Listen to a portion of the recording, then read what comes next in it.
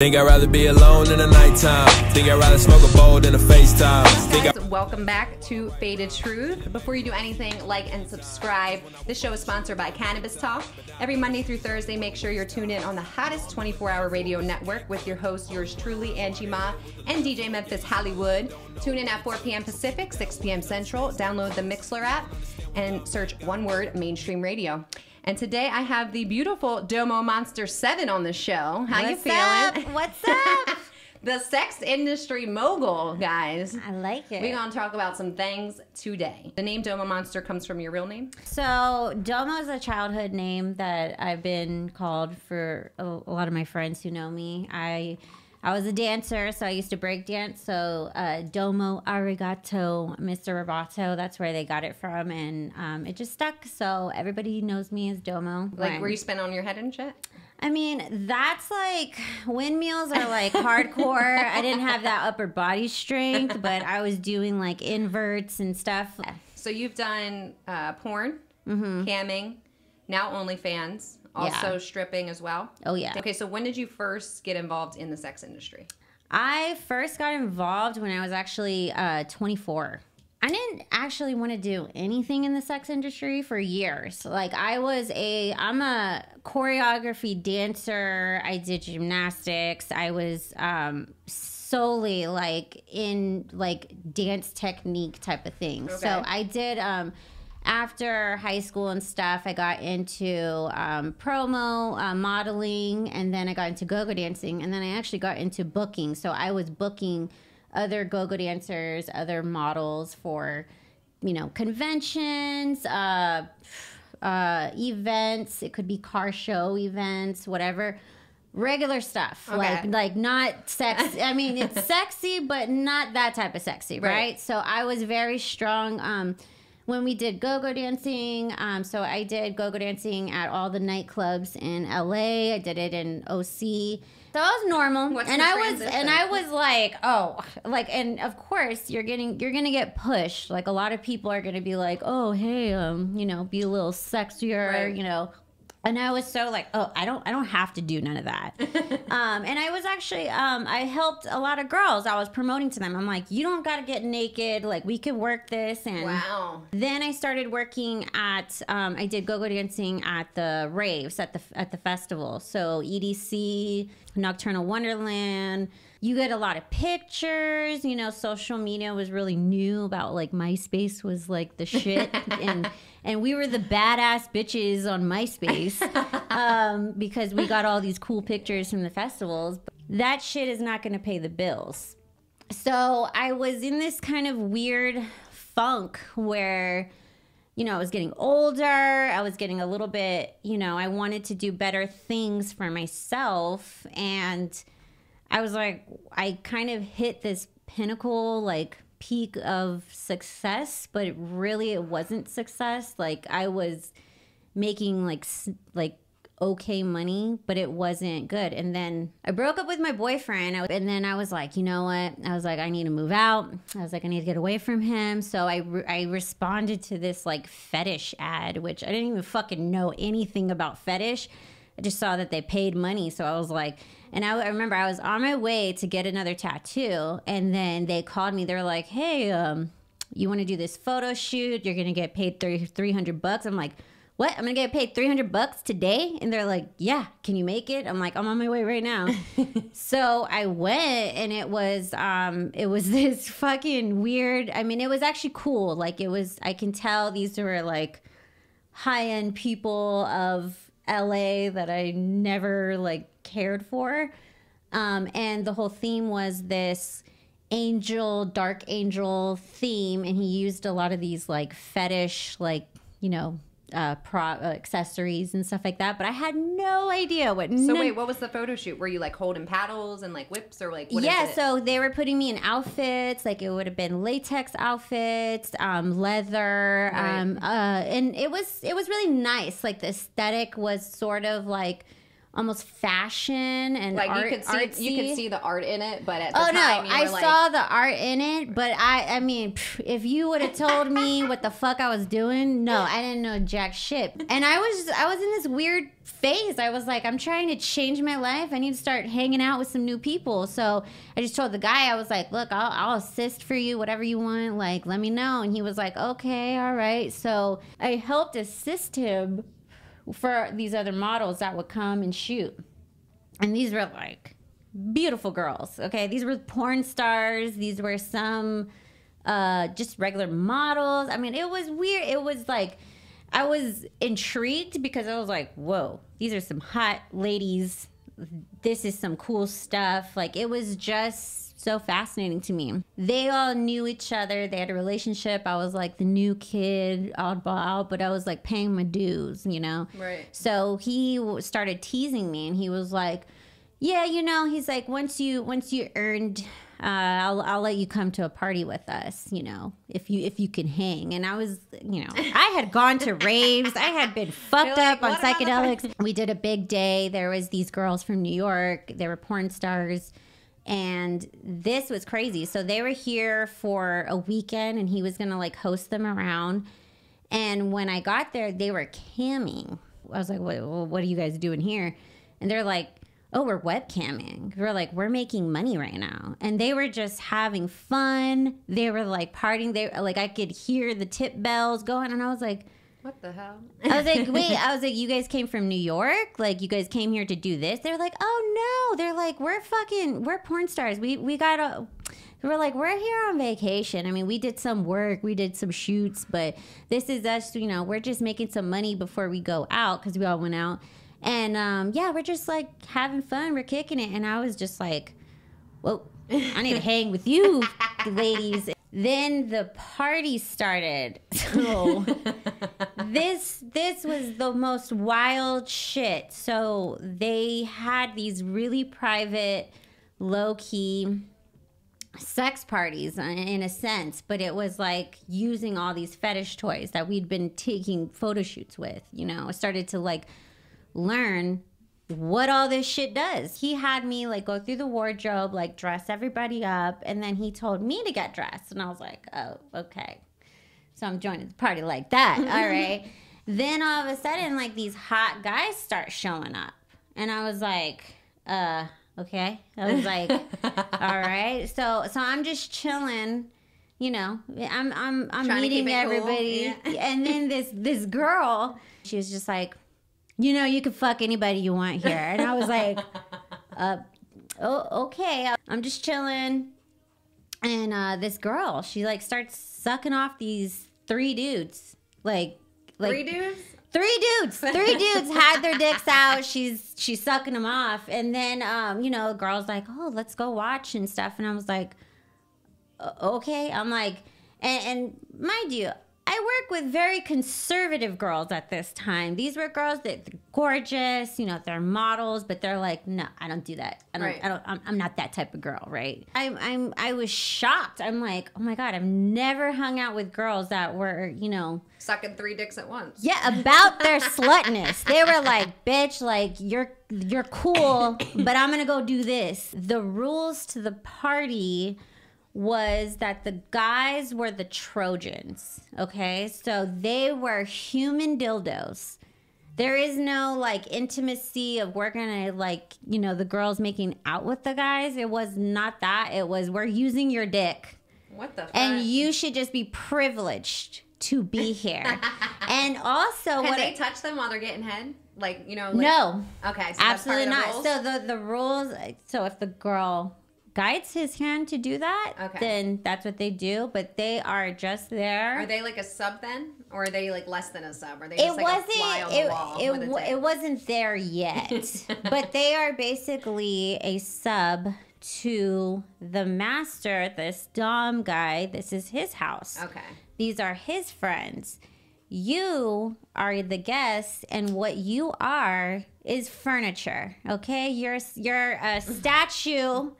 You're not even a fucking person. Oh. That's what it was. Who signs up for these? But the men, though. Like, who signs up for that? So what I learned, so this was a place where the girls could get together. It's a safe place. These guys were screened. You know, everything was set up. And also it's where they can safely practice their sexual, like, you know, abilities. So are they recording in here at all? Or No. These are all private. Practice. It's very fun. It's very, like, you know, really fun group of girls just kind of like pushing their sexual limits, kind of exploring things. I grew a bond with a lot of girls, and we would push ourselves. Like, we would see a girl do something like crazy, and we were like, oh my God, that's fucking hot. Like, go bitch. So now you're watching the porn. You're in, or not, it's not even porn yet. You're just at these parties. I'm just at these parties. How do you get into porn? That's the next step. Yeah, I was hanging out with the porn girls, and they were like, you know, you should just do it. Like, just do porn. They're like, you're so good at the parties. But I was like, oh my God, no. I was like, you're still on your high horse. I could never. I could never do that.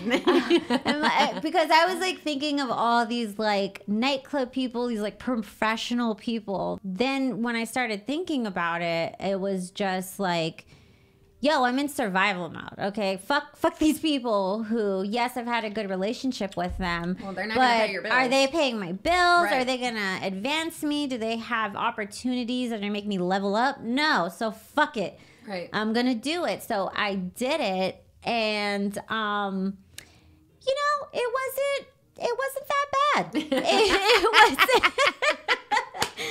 Do you remember the first person you had sex with? Yes, yeah. On I camera? remember the whole thing. Okay, I'm gonna tell you the one I saw. And I'll tell you what was going down on this. So please Shout let out me to know. Nappy for giving me that video. He loves you. Say hi, Nappy. Hey, Nappy. How you doing? He sent me the one where you're like a schoolgirl, and then he's like, "Can you?" Or you're like, "Can you help me with my essay?" And he's like, something like, "Can you suck my dick?" And you're like, "That will be for 3 essays." My sister's hot friend, yes, Tyler Nixon. What's funny is that guy was very scared of me. Was he? He was very intimidated, but very cute. I'm kind of a dominant type of person. Yeah, it was really funny and it was cool. I made friends with like the director, and yeah, I get blazed. I get fucking high as shit. And when I go in there, this is kind of what you got to do when performing. Like, are you gonna be that little girl? And it's like, oh, hi, I'm here to do the porn. So whatever you guys want to do, like, let's do it. No, you're gonna go in there and say, okay, hi, I'm Onyx Muse. I'm fucking you today. So that camera, like, when you do your performance, what's it gonna look like? Are you gonna look like that little bitch? Or are you gonna look like a fucking woman? Like an actress. You're an actress, and sometimes you do gotta outshine the guy because they're gonna act and they're gonna be, I don't want to say aggressive, but they're gonna, they're gonna put their best foot forward, and they're gonna try to. Right. Make it seem like they're plowing you down. Because it's like the guys, I feel like for guys' mental in porn is that like they're already so big on themselves, right? Exactly. And then you put them in front of a camera with their dick fucking some hot girl, and they're like, it has to be like mind blowing. It almost becomes a competition. Right. And all respectfully, in porn, it's kind of like, okay, you're going to put the moves on me, so I'm just waiting. But it's cool. Like most of the time we meet, smoke a joint, get to know them, and then just kind of, okay, so the plan is, right, I'm gonna put the camera down, and then I'm gonna fuck you for like this amount of time, and then we're gonna switch position, and then we have to stop, switch position, switch the camera. Now let me ask you: are you actually attracted to these people?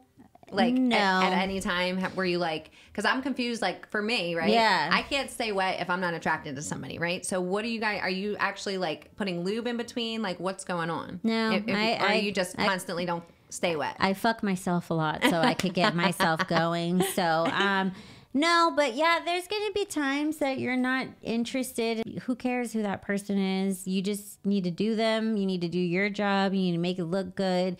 You want the director to love you. And then do you put things in your ass? No. So this is why porn did not fully work out for me. I wasn't into the anal stuff. I didn't want anal. I had that, and they push. They push you to do that, where eventually some girls, they give in.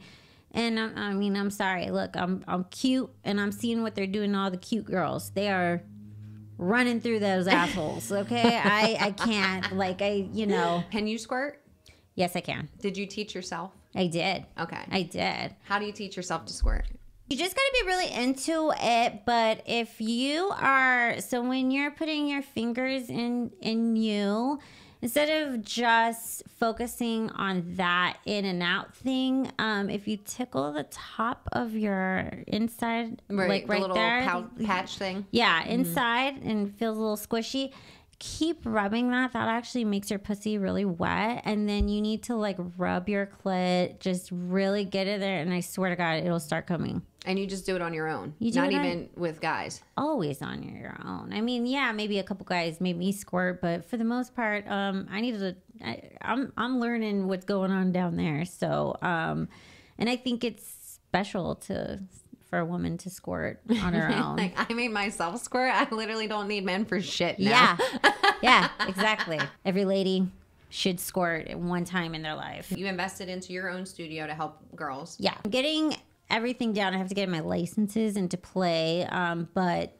And what are you going to do in the studio? All types of content? So when I first started it, camming was the focus. That was my only thing. Now, OnlyFans was on the rise, and that was another thing that cam girls were doing because they were getting a lot of their customers from there to their OnlyFans. You know, COVID hit. It went through the roof. Like in the beginning, like I actually just had a baby last year. So when all this was going down, like I was like having my baby, and then I was like, oh my God, there's a lot of girls that were turning to sex work online, like camming and stuff, but they didn't know how to do it. It is sort of like a foreign language. Like as long as if you know how to work the room on, webcam, you'll be fine. But as a normal girl who's just signing on, it's going to look like another language that you don't know. And I took time, I studied what all these different girls were doing, and I put my own method to it. And so I started to try to make videos for webcam, for girls, like webcam tutorials. But then this OnlyFans really took over, and I actually started learning that, how I was hustling on webcam prior to COVID is way different after COVID, because a lot of the guys weren't spending money as they were because, they were getting hit with... Yeah, everyone's dealing with the COVID stuff. So then I was like, well, shit.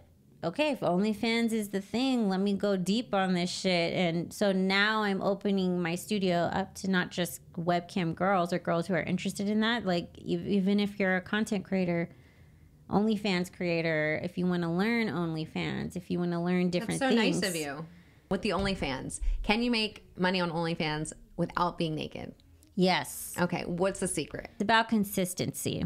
Okay, so if a lot of girls think that they're going to come on, oh, let me just take a little picture here or there, send it, a little 4-second video, let me try to sell that, you're fucking crazy. Okay, you need to be serious about this. You need to have a niche. You need to have a fucking plan. Right. You need to go in, because if you're not going to show sex, you need to understand that you're competing with girls that are actually sticking shit in their asshole. They're fucking dildos. they're doing it all. So you need to, be strong. Now you can just take pretty pictures, tease, what about feet pics? Oh, it's like a whole department. Yeah. Right. Have you ever sold feet pics? Yes, I have. I have a lot of feet guys. It's not like, it sort of is my specialty. It's one of them, but it's not the main thing. I actually need to focus more on the feet. But I just watched a video because I'm always learning. I just watched this video of this girl who strictly has a feet page. She was telling you that how you like put in your feet in different positions, and then also to when you like kind of stick your feet out of the shoe but it's still sort of on, almost like teasing, like that's what they like. Wow. I was like, wow, okay, this is easy. I need to change up my feet strategy. Where's your feet going? Are they gonna go and do some stuff out in the world? Are they gonna be walking on food? Are they gonna what are you gonna do with these crazy feet? What are these crazy ladies doing? That's my calling, guys. Already got diamonds on them. We're good. They're going to love these feet. You know, the power about OnlyFans, that what I'm learning as someone who came from the industry, when you're in the industry, sex industry, like doing scenes, you're not doing stuff that you like. You're going and they're giving you like this, you know, protocol of, okay, this is what this scene is about. This is the director's thing, and this is what his fan base is doing. And what's cool about OnlyFans is now the creators, the performers, can create what they really want to be performing. And they can do crazy stuff. They could do cosplay. Cosplay's huge. I actually did pregnant content, which I'm moving on from. That was He found that too. I didn't watch it. Well, no.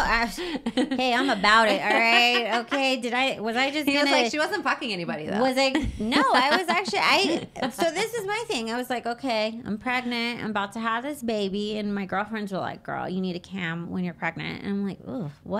Why?"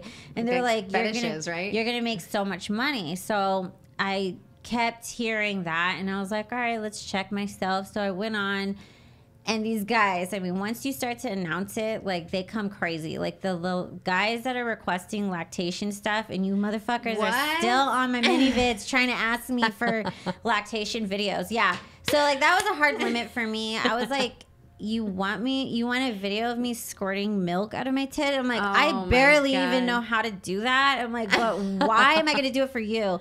So I was always kind of a bitch about that. Like, I was like, I'll do a lot of different things, but I don't know. That one's just too much, because I just wanted some nipple milk in the camera. Yeah. Like, dude, it's weird. And you know, some of the girls, like, I have little bitty boobs, so I don't got that much milk to be sharing for videos.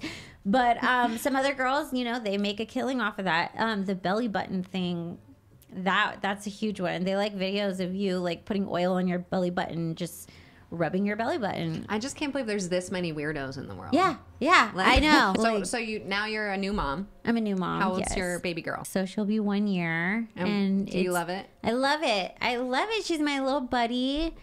It's crazy. It's taught me, I'm learning so much new stuff, and then I have to go and be a mom at, like, you know, dropping her off at daycare and being around all these other moms and stuff. What do you think's like the biggest shock about motherhood? Because you have like 9 months to think about it, right? And then you have all your friends that have kids telling you like, this is what it's going to be like, and you know, and then it's like, is it completely different once you're actually doing it? It's completely different. Once it happens, it's just like there's nowhere to go. Like you got to do it. You got to handle. You got to get in there. So it's a lot of learning. I'm learning about like her diet right now. I'm sleep training. When it's her bedtime, that's my time. So, but she's doing really good, and she's been such a good baby. So nice. I'm really lucky. Now that you have a girl. Yes. If she wanted to get into the industry, would you be okay with it? No. So the thing is that what I'm doing, I'm sacrificing this to, you know, myself to do this, because I don't want my child to do this. As much as shit that I had to deal with, the reason I'm starting my business and I'm doing this, so my children and my family members who are girls don't have to resort to this. But what I'm also doing is I'm training them that, you know, they don't have to go that route, but there is still things you can do. Dancers, hello, we could be brand ambassadors for, you know, if it's lingerie companies, if there's it's just merch, so much content if it's that cannabis, you can like make now, you know, like, because when we were younger, it wasn't like this either. No. Like now that there's so many different ways you can put your content out, it doesn't matter what the fuck you're doing. You know what I mean? It's crazy. And it's just about connecting with people from places and ways that you didn't even think that you were going to connect with them. So what's cool about OnlyFans is now what I'm learning. So like, even if my daughter was like, hey, I want to get into this, I'm going to go, how about you try this route where you don't got to do nothing? You still make it artistic. It's fun, but you're able to keep your boundaries. Boundaries are really important in this work, and but it's also really good because girls who don't necessarily have to do like the sex acts, they could still benefit from this business. And you're making like informational content for them as well, right? What are you doing, like a book? Or I wanted to do some type of tutorial things because I brought a couple of my girlfriends who, you know, are strippers or stuff out here in Vegas, or girls from LA. I try to bring them to the studio to just train them. You know, because I genuinely want to help them. What I'm doing here, I don't have to drink if I don't want to. I don't have to, you know, be around somebody if I don't have to. I can just be in my space and I just need to be on this camera and I need to make this money without having to do that. They're into eyes, they're into hair, they're into lips, they're into these features all over your...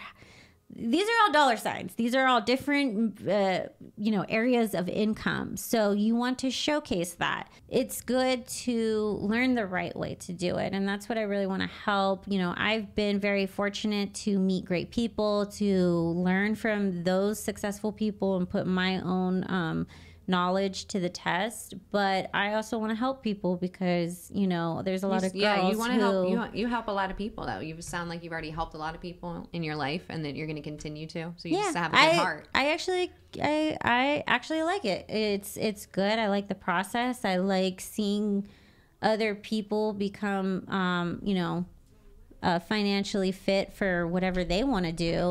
And then there's that argument that a lot of guys are like, oh, like why would I go pay for your OnlyFans when I got free porn? And it's like, because that porn star that you're jerking off to, you don't have her phone. You can't sext her. You can't message her and ask her for something. And you're probably actually like, you're actually more into it doing your OnlyFans, right? Because you're not, like you said, you want to fuck yourself. You could just fuck yourself and you're having a great time. Yeah. But like in porn, you're acting. Yeah. Right. Exactly. So you're getting more like authentic content. And it's kind of cool because then you can, instead of just kind of making something and hoping that they like it, these guys you can ask them what they want to see and then they tell you. They make your job easy. You're like, oh, you like that? Now, did you work at Rhino?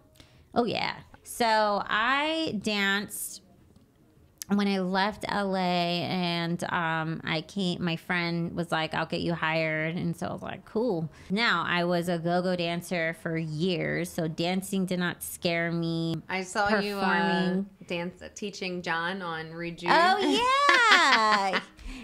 That was a funny situation. Yeah. John is a really good friend of mine.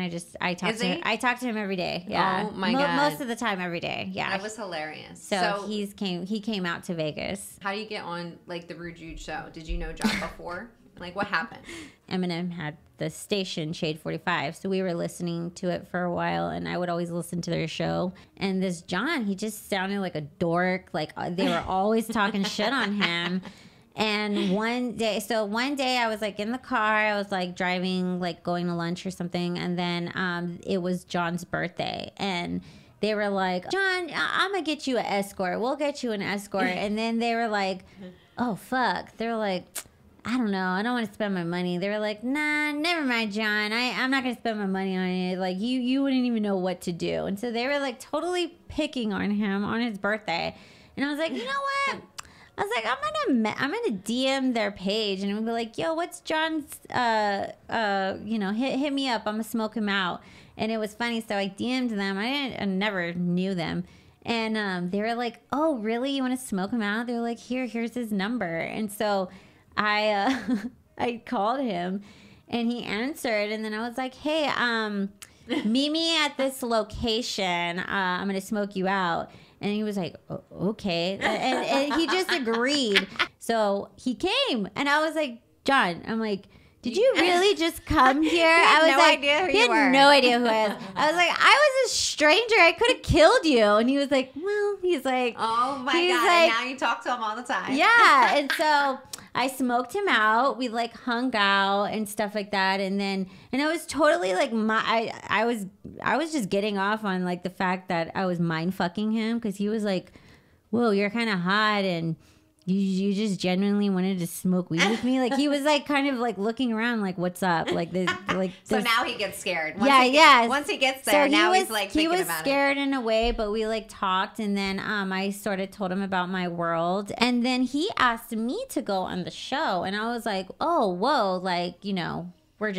I just met up with you to smoke weed. I'm like, you really want me to go on the show? And he's like, yeah. And I was like, all right, let's do it. And that's how it came to be. But me and him were like new friends, and it was so funny. And my profile actually blew up. A lot of their audience came to my page, and then I converted them into cam customers. So nice. So it works out. Shout out to you, Jude. So he was my inspiration for the podcast. Really? Yeah, because I was always listening to Sirius, and I'm like, I want to do this. I want to talk shit for a living. Like, let me try this. So that's how I even started it, was because he inspired me. When you're with him in person, like, oh my God. Like, the first time that I went, like, I think Jude was like sniffing some like vitamin. And I was like, they were like, okay, yeah. And then he was like, it was just so creepy. You shut up, rude. So let's talk about your new podcast. Yes. So Green Room Radio? Yes. Okay. So we just started a podcast on YouTube, and we're trying to get it out. We may go on Sirius, but even if it's like something that we just do on ourselves, that's what we're doing. So it's me and two other hosts. We all come from different worlds. One of my co-hosts, True, he worked with Eminem. So he comes from the hip hop community. He knows a lot of different people musicians. Our other host, he was a DJ. He's like the #1 remix producer. And a lot of these big DJs like Diplo and Skrillex and I mean, everybody's playing his remixes at these big festivals. So he comes from that world, and I'm coming from the adult industry. So I like to talk about the whole business news. I like to kind of give an insight of what's going on, what's the update, and then future goals is I'm going to have some of these girls, performers, content creators. I'm going to do interviews with them, help promote their stuff, and just kind of get a feel for what they're offering. So you're also involved in the cannabis community? Yes. Okay, in what way? So I have been in the cannabis community for a few years. Back in LA, I used to bartend at a bunch of dispensaries, and then I managed a dispensary. From there, I met a lot of different people in the trimming community. So I started doing trimming. That was fun. And then I met a couple brokers, and then I met farmers, and I actually went to Oregon and I like harvested. Like, it was fucking crazy. When you like land, we hit this like grocery store area, and then we drove to where the farm is, and it's about like an hour and a half just in the out, middle of nowhere. Right? And so it's cool, but what was really creepy was there was no Wi-Fi, there was no signal, and then the guy, he had like one like Ethernet little USB that can connect to like one laptop at a time. I mean, we did the whole process. Like, we had to trim the buds from the trees, and then we had to like have them dry, and then it was cool. It was like this whole system, and there was these people from Chile. They didn't even speak English, and we didn't speak what they spoke, but we all like, we would play like dubstep, and then they would play us Afrobeat, and we were like changing like songs, and we were smoking all this dank ass weed like every day. And then they actually he would buy groceries. And they were very about like all organic food. So it was like all these great meals. The actual trimming phase, like that was the exciting part, because that's how you, know how much money you're going to make by how much you trim.